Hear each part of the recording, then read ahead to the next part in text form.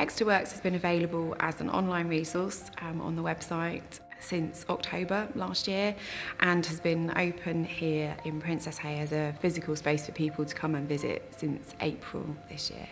Exeter Works is for everybody and anybody. There are no criteria for anyone to be able to come in here and ask for help and support in relation to job searching, applying for jobs, brushing up on the CV and interview techniques, and also thinking about training opportunities as well.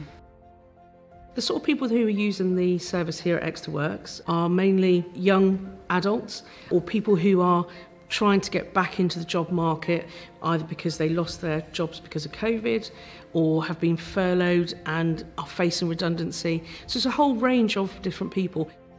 Exeter Works is different from the job centre and recruitment agencies because we offer unbiased, non-judgmental advice and support to people of all ages, all backgrounds. You know, there's no pressure, there's no mention of benefits, so it's available to everybody and anybody.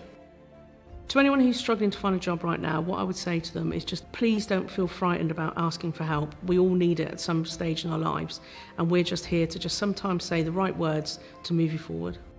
For me, the best thing about working at Exeter Works is you get to meet some amazing people, and just helping people to succeed and seeing the success stories is just amazing. So helping people move on to the next step is such a great feeling.